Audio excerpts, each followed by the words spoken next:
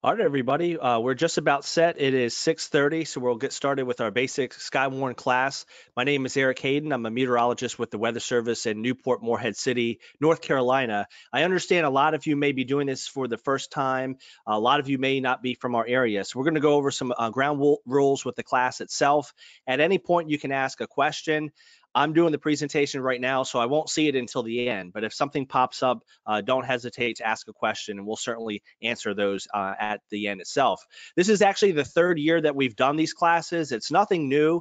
With our current situation, we've certainly expanded our schedule. I'll have more on that in a second. If you're having any type of difficulty, visit our website. Right now, we have the presentation itself as a PDF online. So if you have any technical issues, you can follow along that way. If you're hearing me, you're doing just fine with that, and you should be able to see me through your personal computer or mobile device. At the end of the class, it will be tomorrow, I will send you a course certificate to the email that you registered with for the class itself. As far as questions go, again, if anything's confusing, something doesn't make sense, you can ask a question through the program itself. Really easy to do. Nobody but myself will see it. The other thing to go over is you can raise your hand at the end if you have any questions. We'll open the lines up and you can actually ask it over your device if you have a microphone. So we can do it that way as well. One last thing to point out, you may notice it says webinars recording. I'm not recording you. The whole presentation, my audio, the visual itself is being recorded so that we can post it on YouTube afterwards. So don't think we're recording your webcam or anything like that. I just want to make sure folks know that. Our main hope is you learn about who we are as a weather service, a little bit about severe weather. We mentioned that certificate will be sent out to you by tomorrow morning. Sit back and enjoy. We're aiming for about 45 to 50 minutes, so we should aim or end the class about 7:15, and then we'll leave 10 additional minutes for any questions that you might have. Before we go too much further in the presentation, I want to make sure I point out our website. You will be getting all these links, so don't feel you need to jot everything down. We do a nice follow-up. In addition to the certificate, we'll send you some links to Coco Raws, which we'll talk about, and our SKYWARN page. I do need your help. This class is our basic class for summer severe weather, tornadoes, hail, things of that nature. We did add some other classes, a tropical SKYWARN, an advanced SKYWARN, which is a follow-up to this, and Coco Raw's training. So if you know of anybody that didn't join us tonight and they're interested, please send them to our website. We put a lot of effort into this. Again, of course, we got the class tonight, but you'll see in total, we've scheduled 15 classes through the middle of April, not only SKYWARN classes, but also hurricane preparedness class in early April. So kind of keep that in mind. Help us out in terms of getting the word out, because I want to make sure people understand that we've got these classes available for them if they are interested and want to take it for future reference. So we'll get back to the presentation itself. We mentioned this is the third year of classes. This class, the main focus is summer severe weather, hail, high winds, tornadoes, heavy rainfall. We'll touch on the storm structures, supercells, bow echoes, and then as we're doing that throughout the class, our main focus will be how to report that information to us. A couple things to keep in mind. There is some science with this. We just want you to know that so you understand how the atmosphere works. But our main goal is to report severe weather to us. And we're going to highlight that in yellow. We're going to focus over and over again what to report, how to report, and when. That's the most important part. Not that you understand all of the science or why things happen. That's just for your own knowledge. The most important part is when you get bad weather, we want you to let us know about it. As far as the Weather Service goes, our main mission is to protect life and property.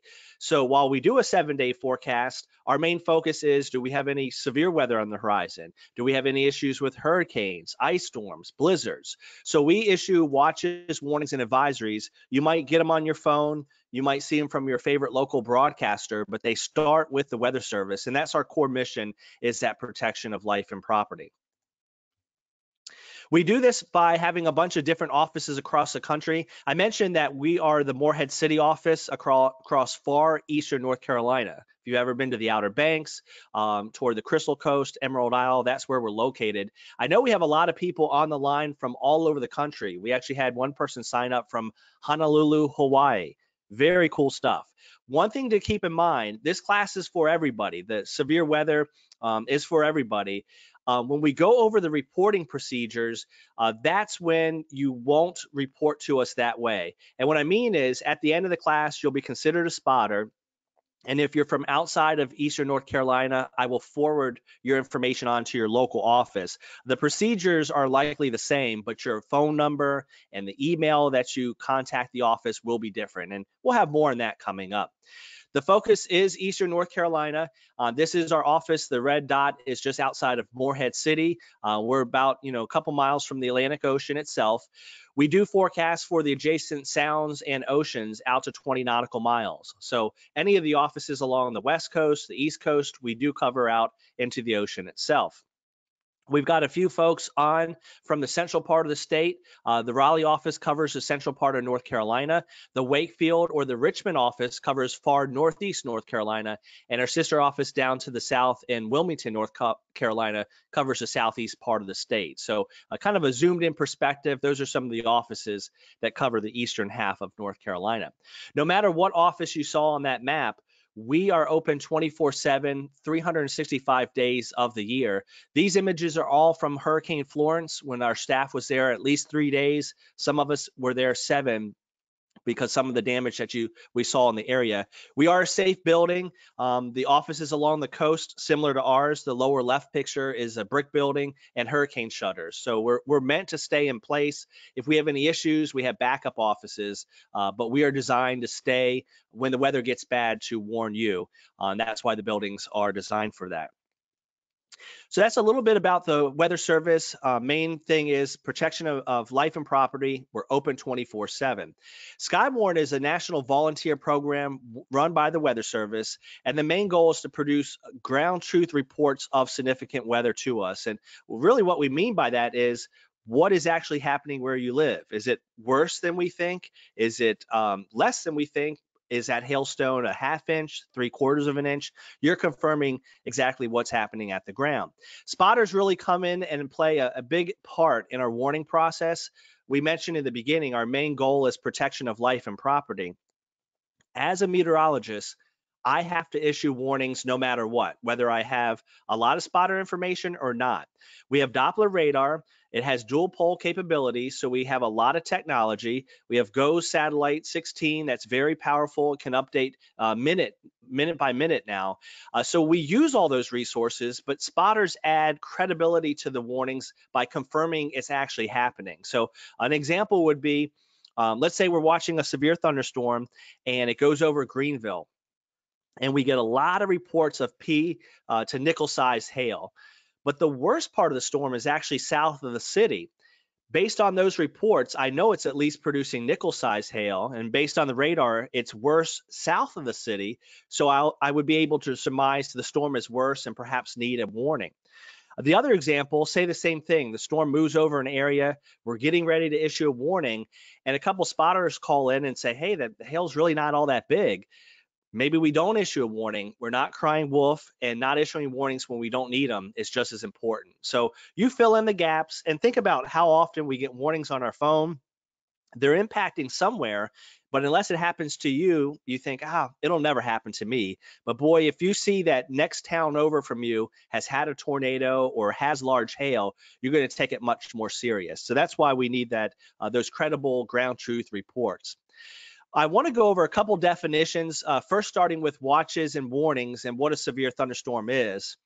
For weather, any type of watch means conditions are favorable for it to happen. Any type of warning means it's happening or it's imminent.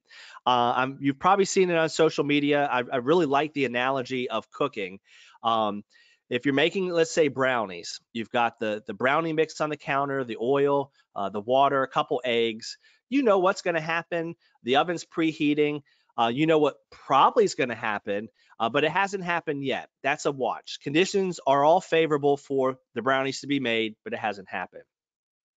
In that same scenario, let's say we upgrade to a warning. That means the brownies are in the oven, the timer's going off, it's ready to take out of the oven. All the ingredients that were in place came together, and that's one of the easiest ways to think about it.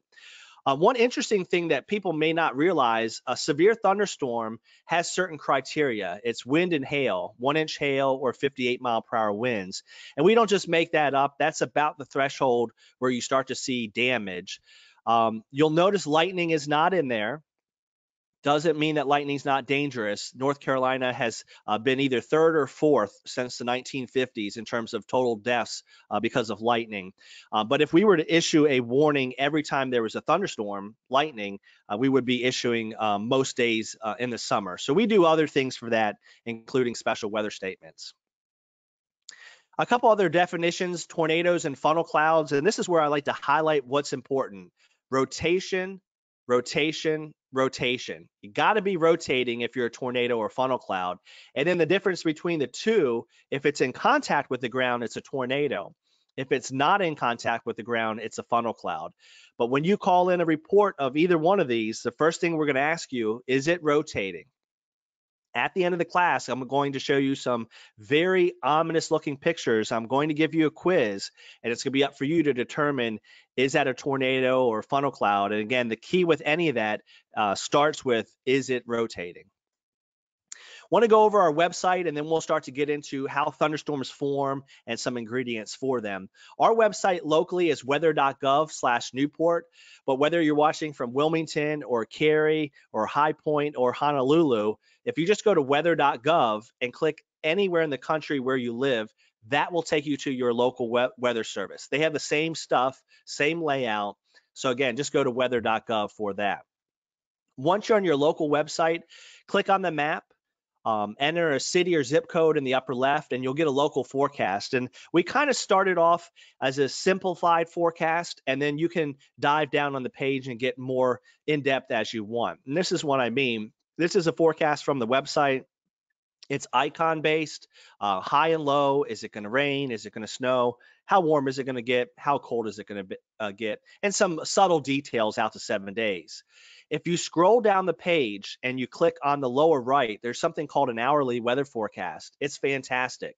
Out to 7 days, we have our hourly variables. Let's say in this case, you just want to know about temperatures, wind, and sky cover. That's the example there. Maybe you just want to know about precipitation.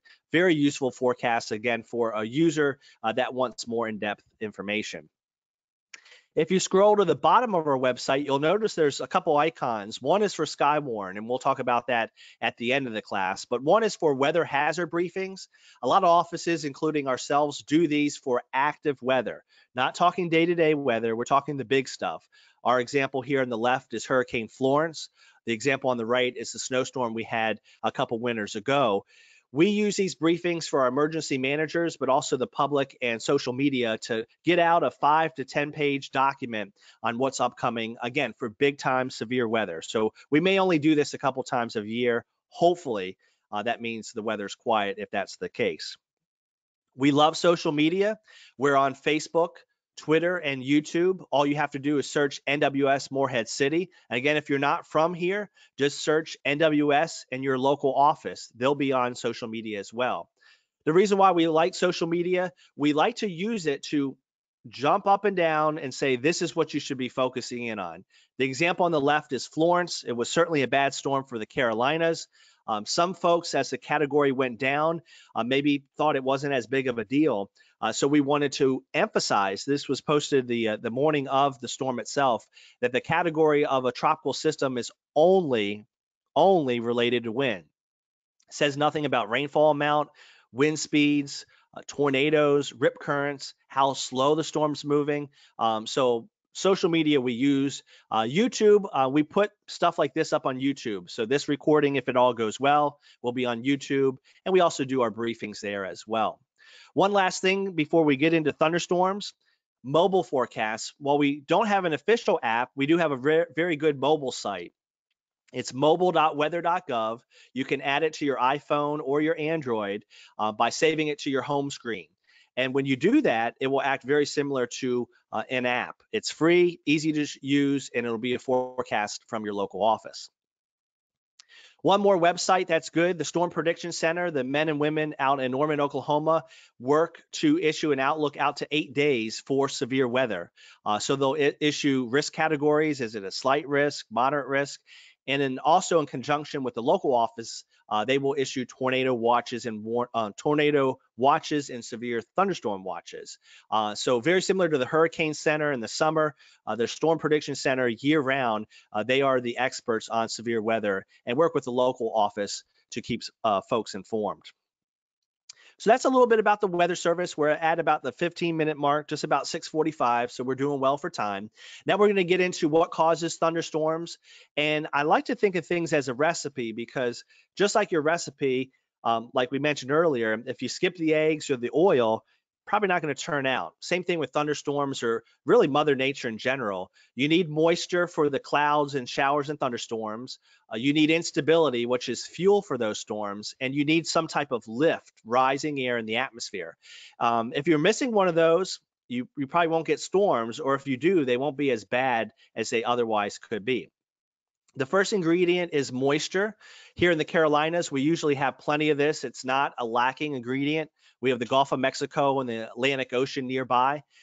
Since our winds are usually from the south, very, very humid. If you've lived here through any summer, you know how humid it can be. So moisture, that's like the couple loaves of bread we have on the shelves, usually a staple, and we're not lacking in terms of ingredients.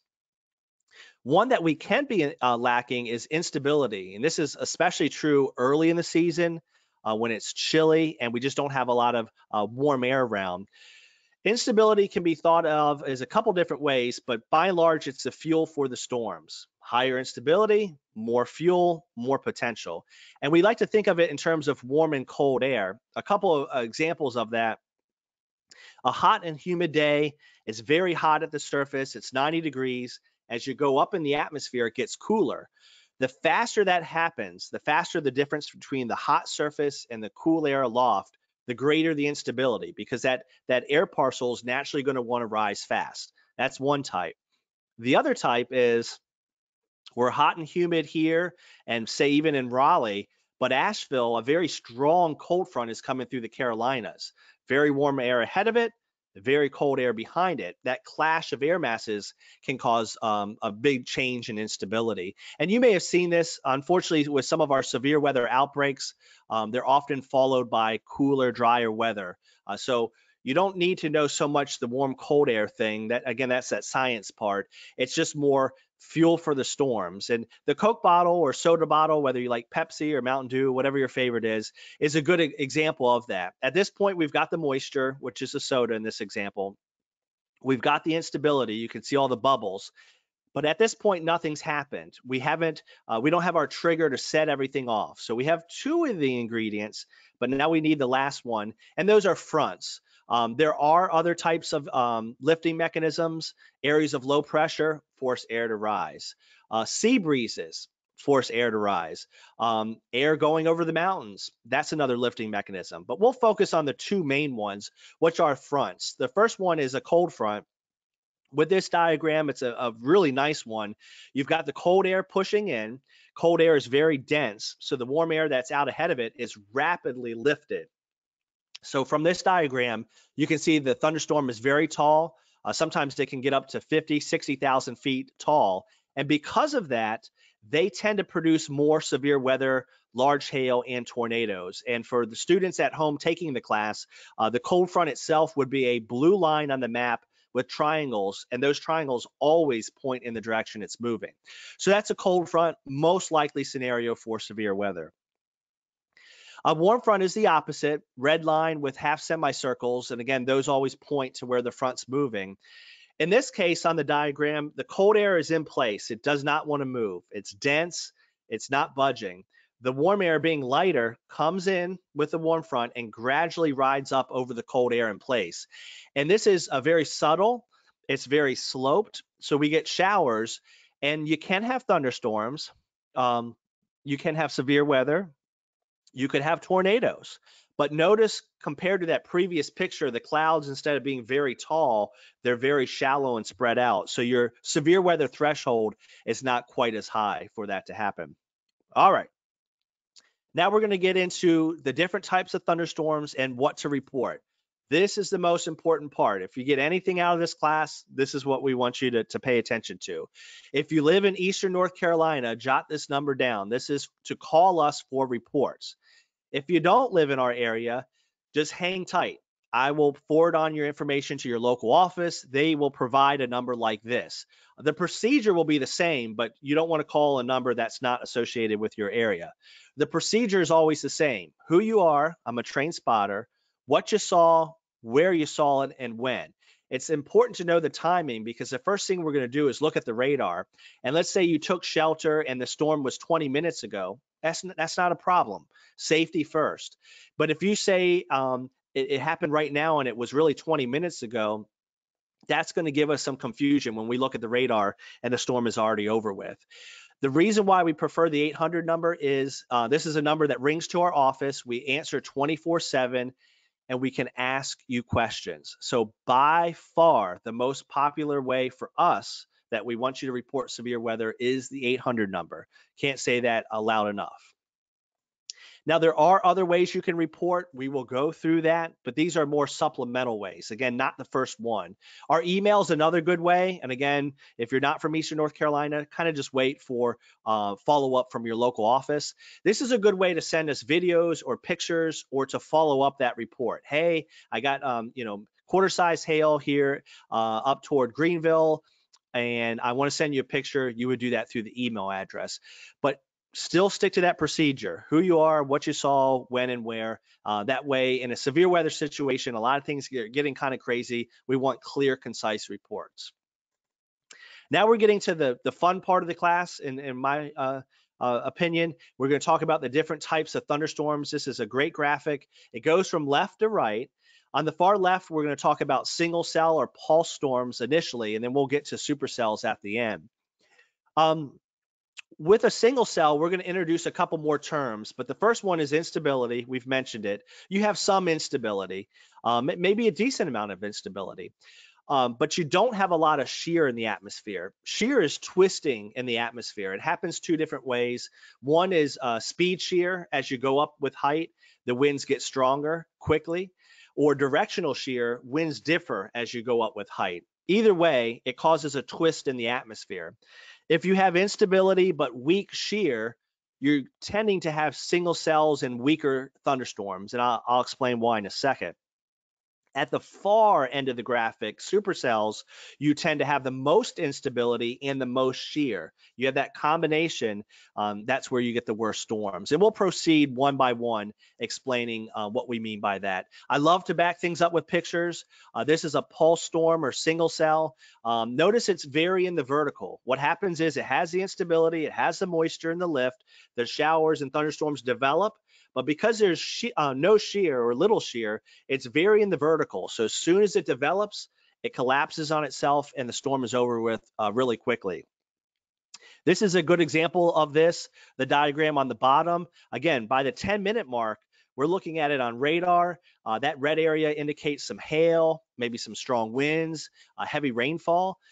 It looks great in terms of potential for severe, but since it's in the vertical, as soon as it gets really good looking in terms of higher potential for severe weather, it collapses, and by 15 to 20 minutes, it's already done doing what it needs to do.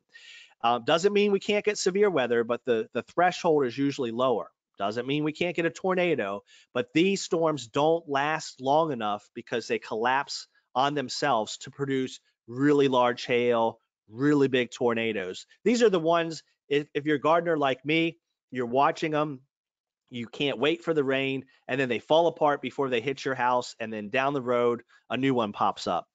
One thing you can get from pulse storms, pretty common, is hail. It might not always be the largest hail, but you can get hail. We want any size hail reported to us. If you can give a reference, that's best. Pea size, penny size. And you might think, well, Eric, you said that 1-inch hail was severe. Why don't you just want to know about that? Remember, you're helping to gauge the storm. You may be in the weakest part of the storm. And if we know that, then we concur that larger hail is occurring elsewhere. Whatever you do, especially if you say you took a class from Eric or you took a class from Morehead City, don't use marbles for measuring hail. One reason is they differ in size. So, is it the green marble, the red marble? Which one is it? So do not use marbles. If you don't have a reference, use a ruler. That would be fine. And if you're going to send a picture, put a reference in the picture if you can. If you sent me the picture on the lower left with just large hailstones, I could probably surmise that's the size of a quarter. Could also be the size of a golf ball. It's hard to tell, but when you have a reference in the picture, that really helps out a lot. So in summary, report any size hail. Do not use marbles to report hail size. Always do the largest hailstone. So an example would be, hey, we're getting a lot of nickel size hail, but we've got a couple the size of a quarter. All right, now we're switching things up. We're going down that graphic. Instability increases a little bit, shear increases a little bit. And notice the image on the right, the animation, it's tilting because of, in this case, speed shear. The bar on the left is showing increasing winds with height. Because of that shear, the storm is tilted. And because it's tilted, it has the ability to last longer. Instead of 15 or 20 minutes, might be an hour or two, might be many hours. Instead of a one single cell, might be a line of cells, and it might go from Raleigh down toward Wilmington and Morehead City. So when we get multiple cells and clusters and lines, it's because of that tilt from the shear. And you can see the picture. It's an older picture, but it's bubbly. That's your instability. And notice instead of up and down, those clouds are tilted. When that happens, you can get a couple different things. You can get organized areas of heavy rain or wind. Any type of flash flooding we want to know about. Sometimes the storms go over and over the same area. We call this training. So as far as flash flooding reporting, we want to know something significant, something you haven't seen before, or is pretty rare. We're not talking about the ponding of water that happens 5-6 times a year in the summer when it rains hard. Ideally, we want to know before it gets bad. An example would be my creek is higher than I've ever seen before. The road has more water on it than I've seen before. In a worst case, you have flooding. Try to guess the depth. We certainly do not want you going outside with a ruler and measuring it, but is it up to the hubcaps of the car? Is it up to a stop sign? That type of thing. Remember, you're the eyes in the community, so let us know exactly what is happening. One good thing about rainfall reporting or flash flooding that can be specific is if you have a rain gauge. Very, very useful. You can get these. We certainly recommend different ones. The very small ones, I call them test tube gauges that are only an inch apart at the top. That's not the best to get. An automated gauge would be a little bit better, and the best type of gauge would be a gauge from Coco Raws, and I'll talk about that here in a second. Let me say, yes, I'll talk about that in a second. Our rough rule is 2 inches in a short period of time or in 24 hours. We're not going to be mad if you call with 1.5 inches of rain, but the reason why we picked that number is you don't need to call in every raindrop. But if you have some significant rain, even if it's not flooding, call it in. That is certainly helpful to the local office itself. I mentioned Coco Raws. We are doing training the end of the month. I forget the exact date, but I'll show you the schedule again. We'll do training on this program. This is something the Weather Service helps with. If you go to cocoroz.org, you can purchase the rain gauge and put it up and start reporting today. They have some fantastic online training. You do not have to wait for us. I really encourage folks that are trying to get their kids involved more into STEM, or perhaps you have people that want to get into meteorology. Maybe you're retired and you have a lot of time and you're just interested in weather. It's a fantastic program. What you do is you measure and report precipitation every day. In the morning, you can enter it in on an online website. You can download the app and do it. Most days, think about it, you're going to be entering 0.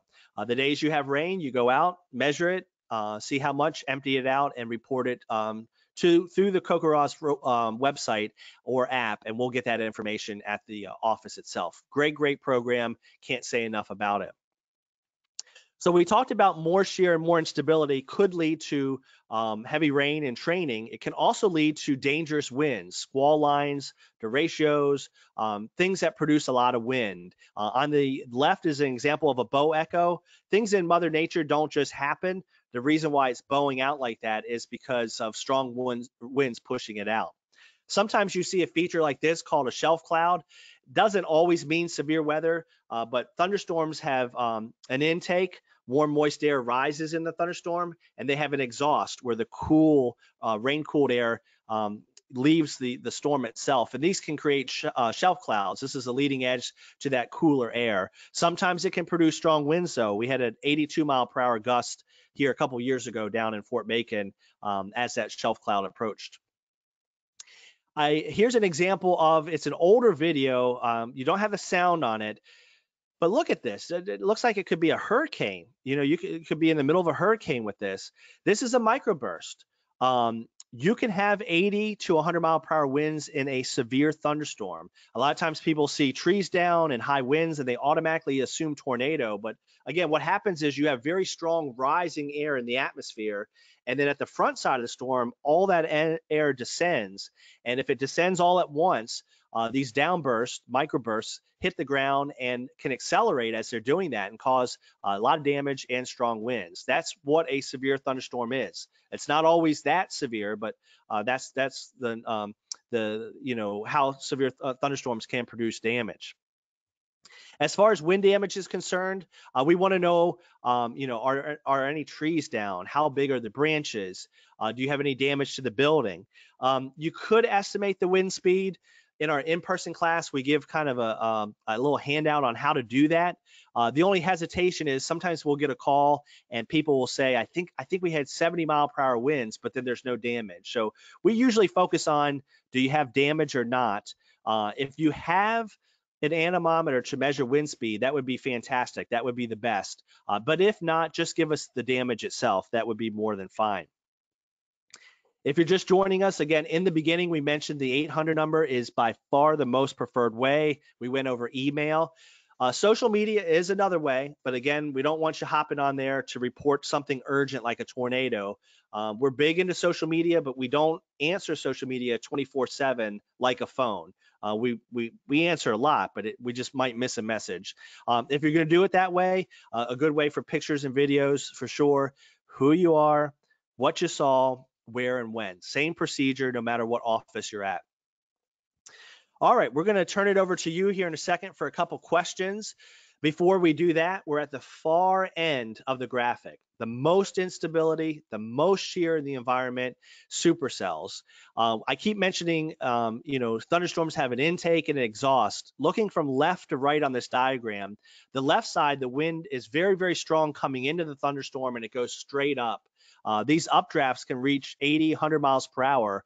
Very, very strong. The stronger they are, the larger hail they can produce. So that's all that warm, moist air going up. That's actually in a supercell the most likely area for a wall cloud and eventually the possibility of a tornado. Now, the far right of that graphic, we call this the front side of the storm. And again, this is an idealized textbook looking at it.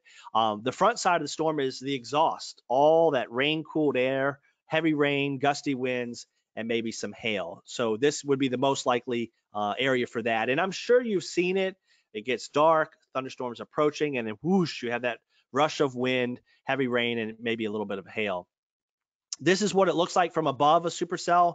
The lower right is actually what we call a hook echo. That's the radar picking up on the reflectivity, shows particles, either raindrops, hailstones, what have you. You're actually seeing the rotation and the reflectivity there. That's where we did have a tornado in November. 2018 was obviously a crazy year with Florence, but people may forget we had tornadoes after Florence, and that was, of course, the winter that was super cold. So that was a pretty wild year here in Eastern North Carolina. Most of our tornadoes, or at least right along the coast, we can get a lot of tornadoes during a tropical system. Doesn't have to be a hurricane. It could be a tropical storm. Usually they tend to be weaker, EF zeros and ones, but they often occur with very little notice. We'll see it on radar and it's happening. So that's the type of thing where we need to know about it. But luckily with tropical tornadoes, most people aren't shopping. They're out hunkered down for the hurricane or the tropical storm that's going to happen. If you live by the water, telling us about water spouts is very important. Water spouts do tend to be weaker than the land ones. You can have winds up to 100. You certainly don't want to be on a boat with that. But compared to the ones you can see over land, they're not as strong.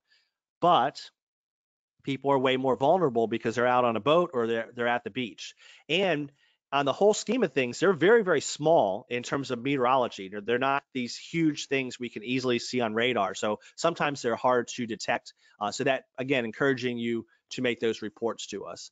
If you make a waterspout, a tornado, a funnel cloud report, you have got to have rotation. We're going to ask you a question coming up, so please remember that.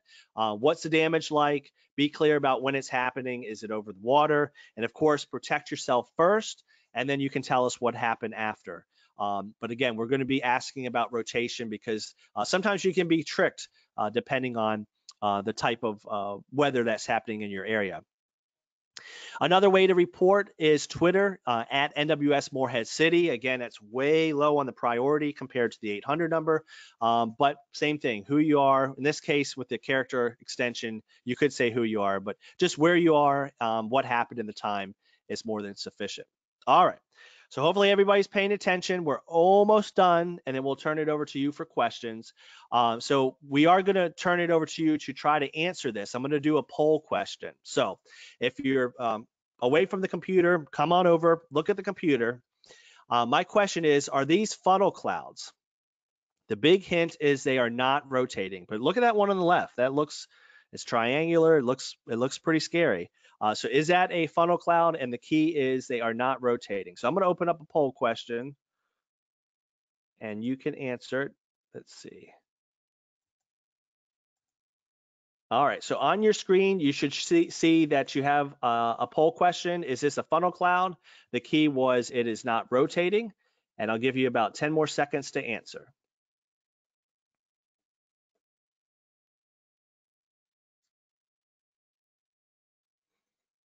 All right, looks like about 80% have, almost 90% have voted. Fantastic. And the majority of you got it right.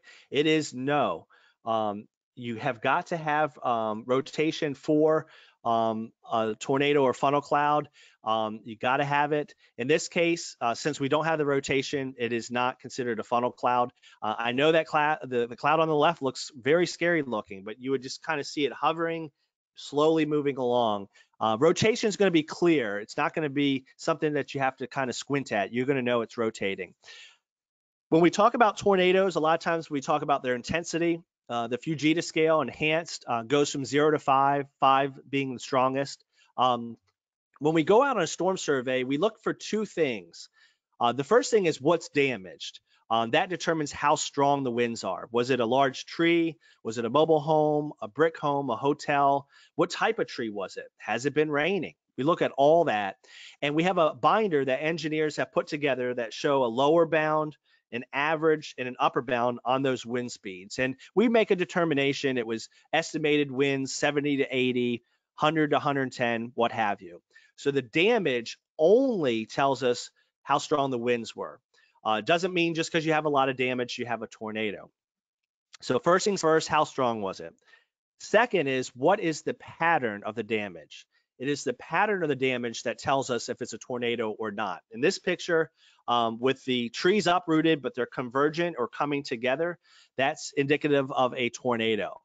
If everything's kind of laid down in the same direction or even divergent, kind of a fan shape, so one's pointing this way, one's pointing that way, that's an indication that it was a microburst or strong winds. Sometimes it seems like people are disappointed if it's not a tornado, meaning it's less of a thing, and that's just not true. Microbursts, again, can have winds up to 100 miles per hour. You can have a 100 mile per hour microburst and a 65 mile per hour EF0 tornado. So amount of damage doesn't determine what it is. It's the pattern. All right, one more quiz question. We'll do a summary. We're just about 7:10, so we've got 5 more minutes and we will wrap things up. So this one, again, look carefully at the screen. Is this a tornado or funnel cloud? Look really carefully at this picture. I'll give you a hint. This one is rotating. I know with still pictures, it's hard. So if you ever send us pictures, try to do video or say, it is actually rotating, because from a still, it's hard to tell. But so tornado or funnel cloud, what do you think? It is rotating, so it's one of the two. And we'll do our second poll question.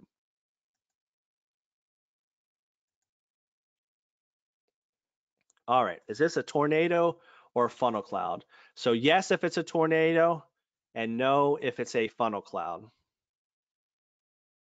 So yes if it's a tornado, and no if it's a funnel cloud, and we already know that it is rotating. Fantastic. I appreciate everybody answering. We had 94% voting, so that's a lot. And almost every single person said yes. Very, very good job. That is a tornado.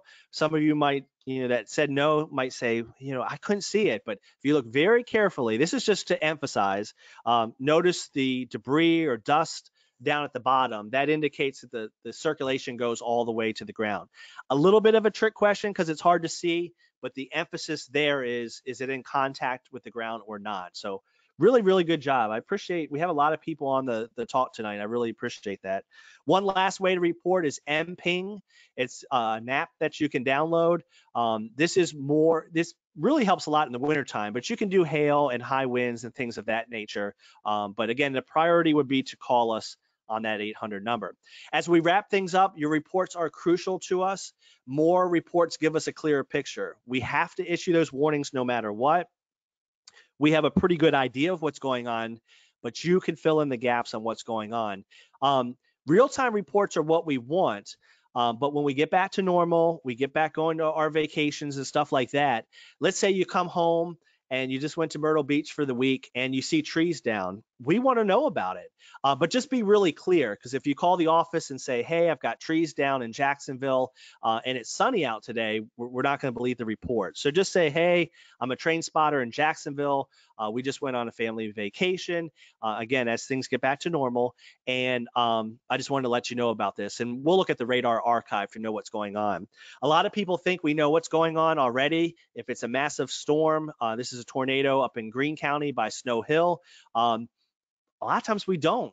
Power's out, lines are out. So if you have that information, you may be the only one to report it to us.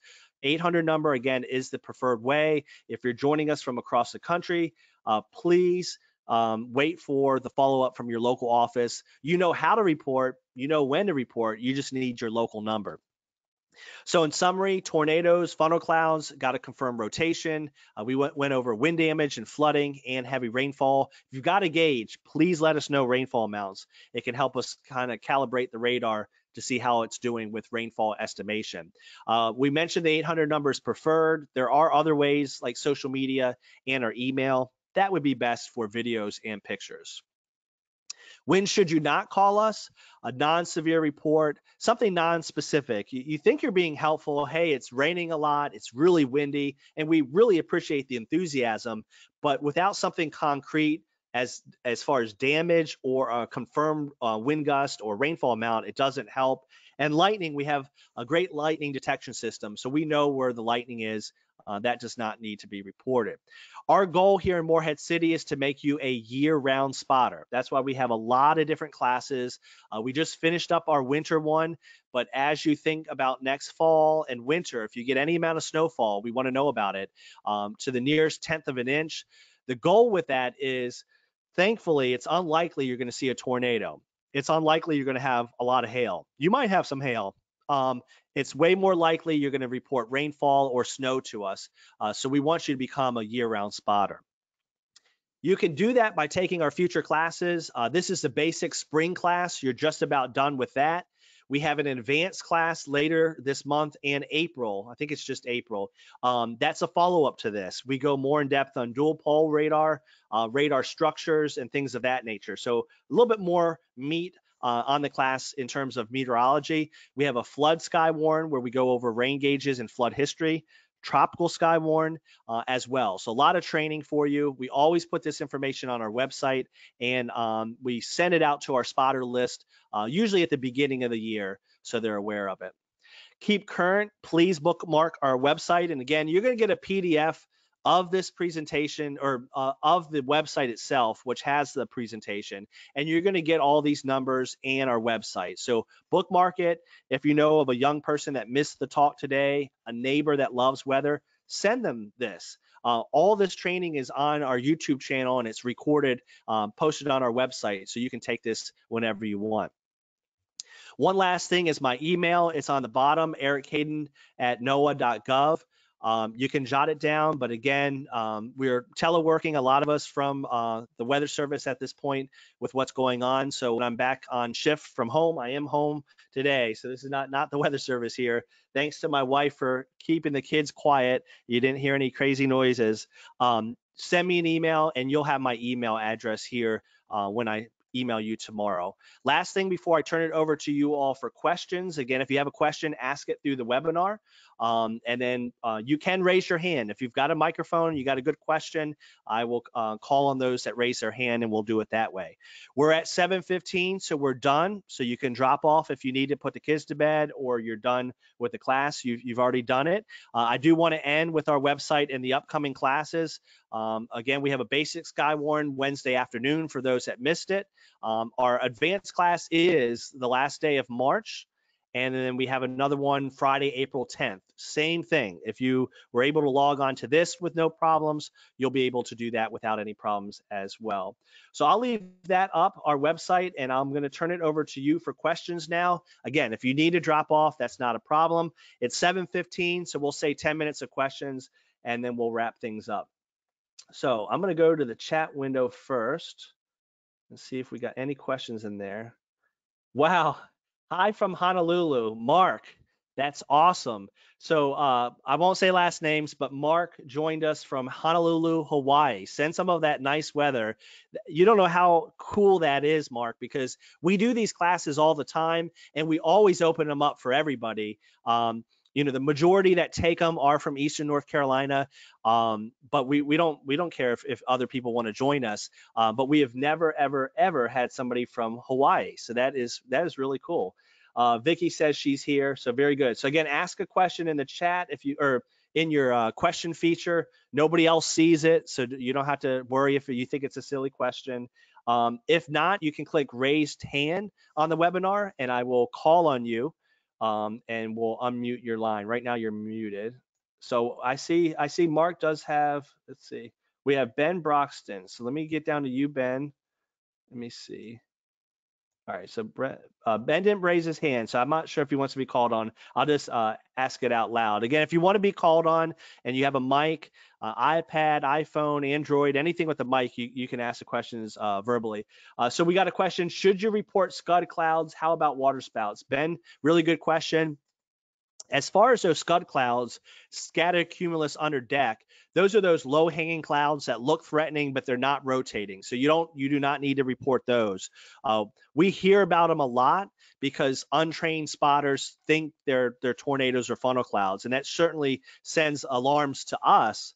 But yeah, you don't need to report those because they're not rotating. And water spouts, yes, we definitely want to know about those. It's a type of tornado over the water, so we would certainly want to know that. So again, ask a question through the webinar if you've got it. If you want to ask a question through the audio on your computer or mobile device, just raise your hand and I will call on you. Let's see here. All right, so we've got David J. I'm going to unmute your mic. All right, David, everybody can hear you. So David J. that just raised his hand, fire away with your question. So which city in the U.S. has had the most tornadoes? I'm having a little bit of trouble. Okay, there you go. I got you, David. Yes. Yeah, which city in the U.S. has had the most tornadoes? Wow.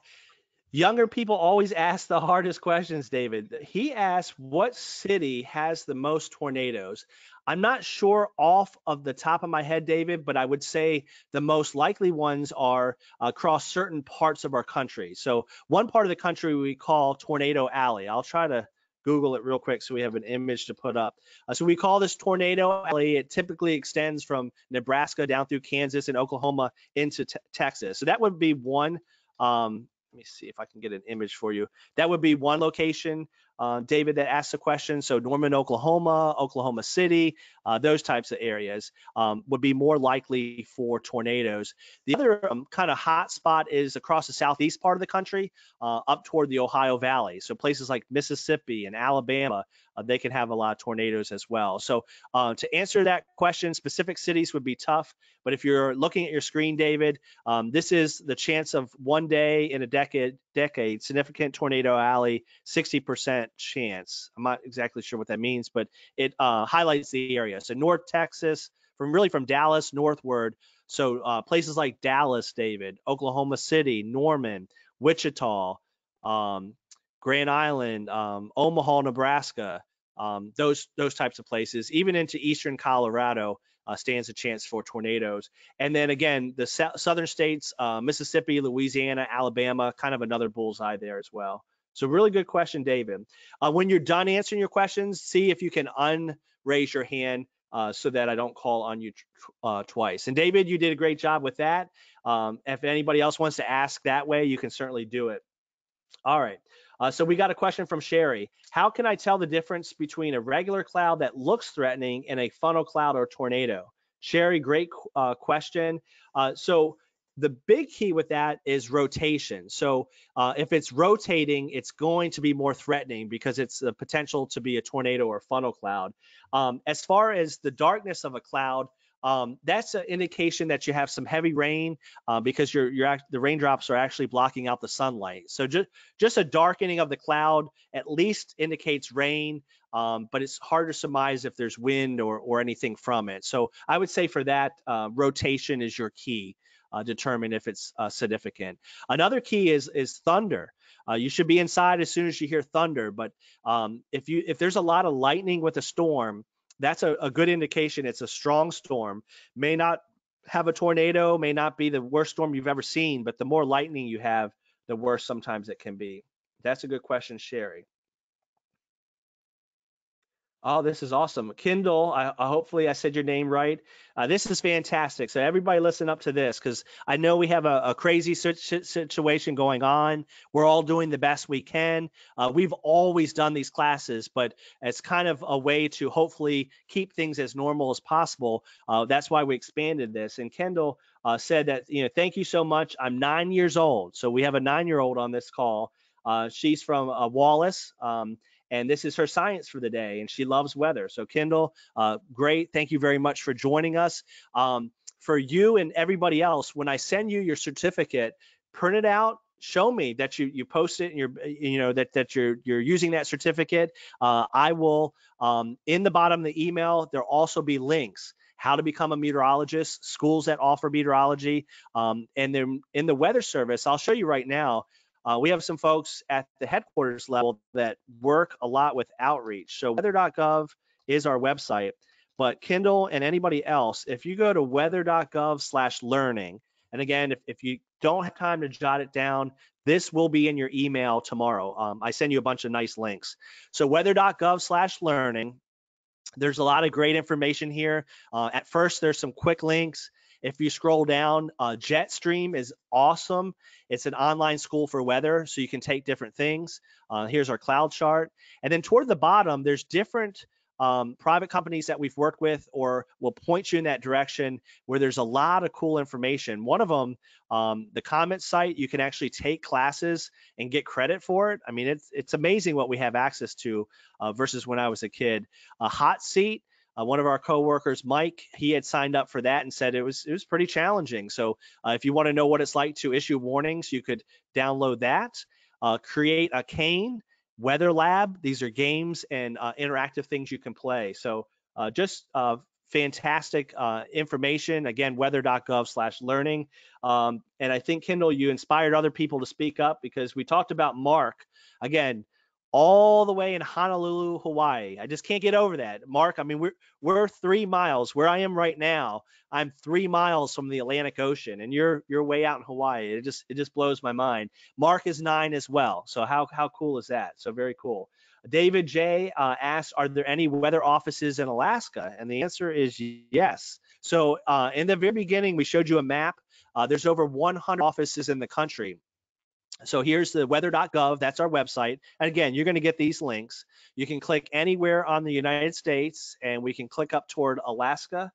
And there's a couple different offices. I'm not familiar with all the names, so I might get some wrong, but there's Fairbanks. I think there's one in Anchorage, and there's might be one in Juneau as well. So that I'm not as versed on, but I know Anchorage, Fairbanks, and I think Juneau are at least the three, but there might be more. So if anybody's watching from Alaska, you can chime in. But yes, there are offices up there, and same type of thing. You can click on the map and get the forecast up there. Very, very good. So let's see. We got those. I'm going to make sure a couple more, and then we'll wrap things up. Let's see. So again, you can ask them through the webinar feature. I think I got everything in the webinar. So let's see if anybody has their hand raised. All right, I think we might be through everything. I don't see anybody's hand raised. I don't see any more questions. Let's see. All right, so if you have a question, ask, or we're going to wrap things up. It's about 7:25. We said about 10 minutes, so I think that's pretty good. If you think of something and you forgot to ask it, just email me. You're going to have my email here tomorrow. If you didn't already jot it down at the end of the presentation, I'll load that back up in case anybody needed it. Make sure I do the right slide. All right, so my email is at the bottom if you want to ask me anything afterwards. I really appreciate you joining us. Share this with teachers and other people looking for science. A recording will be placed on YouTube, and our previous one that we did last week is already there. So again, if you have somebody interested, you can thank us by sharing our website. It's hard to get all that information out. So if you really enjoyed this and you really want to thank us, please share our website. We have space for 1,000 people. So I want as many people on here as possible. And I appreciate Mark and Kendall and some of the other young folks that joined us. One last question from Vicky was, can teachers get CEUs for this? I'm not sure. I'm not a teacher, so I don't know how that works. What I would say is you're going to get a certificate. If you want to have them email me to say, yes, it was about an hour and the stuff we went over, I'd be more than happy to do that. So just let me know. And you might be able to, Vicky, on that comment site, some of those links where you actually get course credit, you might be able to get some credit that way. So so email me as a follow-up if I can help in any way. So that is it. We don't have any more questions in the chat, and we don't have any more on the webinar. So we're going to wrap things up. Appreciate you joining us from my home, and we will see you again. Again, share away. Let everybody know what we're doing here out of the Morehead City office. Have a great night, everybody.